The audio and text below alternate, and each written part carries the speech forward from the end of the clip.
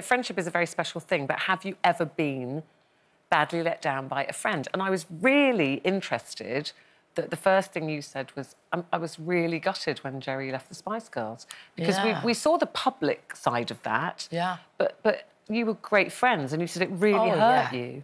Well, as well, it was my birthday. I thought, of all days, she's leaving on my birthday. And I think we were in Oslo. And what bothered me was not the fact that she left. Of course, that bothered me, but the fact that she didn't come to me. Because I'm consider her as my best friend. Well, all of them. We've got really solid friendships. And that bothered me more than anything, like she didn't feel like she could talk to me. And so just tell me what's going on. Did she just No, she was just gone. How did you find out? How did you were going on, you were on stage, yeah. right? How did you find out that she was on the missing list? Well, we searched for her in the hotel and we couldn't find her. And she'd got herself on a flight and headed back to England. I mean, she talks about it quite openly. She was in the crisis of a horrendous eating disorder and she just felt no way out apart from to remove herself. So even that in itself made me feel so... I mean, of course, I was a little bit angry because we had to redo the whole show and then put the tickets up for if you wanted to reimburse them, you could, and only 2 reambused Geri. So how did you find out, though, that she had actually gone? Well, we searched the hotel and she was nowhere to be found. And but what did you think? Did you think she'd been abducted or something? Well, I think, kidnapped or something. Yeah. We were all kind of a bit frantic. So it took a while for it to filter through what had happened. And then we found out she'd got on a flight and was heading back to England. And then we went into overdrive mode to redo the show. But I was trying to call her the whole entire time. When you found out the reason she had done that, it's obviously because she wasn't in a good place. But we didn't find that out till way after. Did that make it better for you? That you could understand why she did that then? You still couldn't? No, because I just think I wouldn't have done that.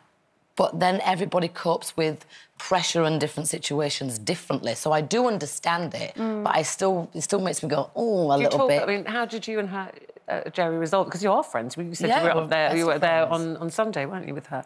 So did you sit down? Yeah. Didn't you? Yeah, I did. Did you sit down and say, I did. Why didn't you tell me? I'm really hurt. You didn't tell me. We've had those conversations over the years, and she just put it down to the fact that she didn't see any way out of it, and she didn't want to be up on stage and pretending to be so happy and everything together. So I do understand it on a certain level, but the friendship was just horrendous for me. Yeah. Did it make I had to celebrate my birthday going, oh. Where is she? Did that incident make you less trusting of other people then? Because I'm only saying that because I've got a best friend, Joanna. Hi, Jo, if you're watching. She's my best friend from 11 years old. And if she'd done something like that, whilst I'd understand, I think my trust in humanity would just have gone... because she's never let me down and I've never let her down. And I think, for me, if she ever did, I would just lose faith in everything.